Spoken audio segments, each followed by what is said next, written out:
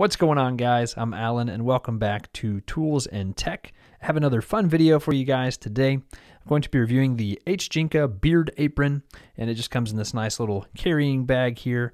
This retails for $10 on Amazon at the time of making this video. I'll have it listed for you guys down in the description if you want to check it out. I had no idea that these existed a few weeks ago, but anytime I would trim my beard, I got tired of clogging the sink, and my wife apparently knew about these and was like, you should try one out. Yeah, so I tried it. It worked really well, kept the hair out of the sink. Pretty awesome. Anyway, let's jump into the review. First, let's talk about everything that this comes with. So, of course, you get the carrying bag. Let's go ahead and open it up. I'll show you guys everything. I've only used this once so far, so it's all still pretty clean and everything. So you have the beard apron.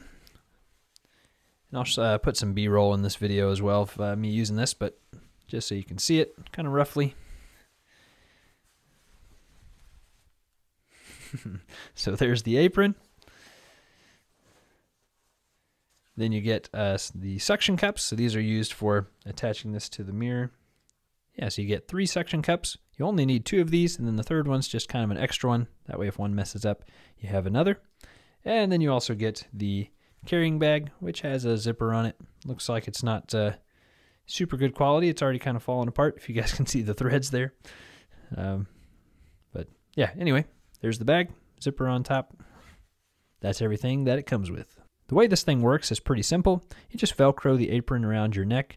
Then you attach the suction cups to your bathroom mirror. Also, these suction cups are really strong, so you don't have to worry about them falling off. And then you just hang the apron onto the suction cups, and you're ready to go. Then whenever you're done, you can just dump this into the trash can or take it outside, shake it out, whatever you want to do. And then you don't have to worry about clogging your sink anymore.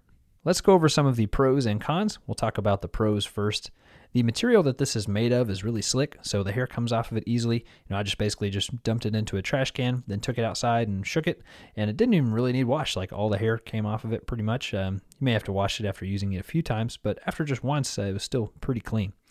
Time will tell how long this thing will last, but after the first use, I'm pretty impressed with the thing. I only have one con, and that's really the fact that you have to be basically right in front of your mirror the entire time. So just be sure you have everything you need to trim your beard, right there next to you within arm's reach, because once you, attach those suction cups and you hang the beard apron up, you're kind of stuck right there in front of the mirror for a little while, which is fine. It's a really simple design, but just be aware of that. You kind of have to have everything within arm's reach, because you're going to be trapped in one area until you're done, basically. All right, that's all for the pros and cons. I think that's going to wrap it up for this review video. Hopefully you guys enjoyed it. Don't forget it's listed down in the description if you want to check it out for yourself. This was just kind of a fun, quick video, probably the shortest video I've ever made on YouTube. But anytime I discover a new product that kind of makes my life a little bit easier, I always want to share it with you guys. This thing was pretty cool because, like, after I was done trimming my beard, there was no mess on the sink. Didn't have to worry about the sink being clogged. It's cool to be able to fix a clogged sink, but it's even nicer if you don't clog it in the first place, right?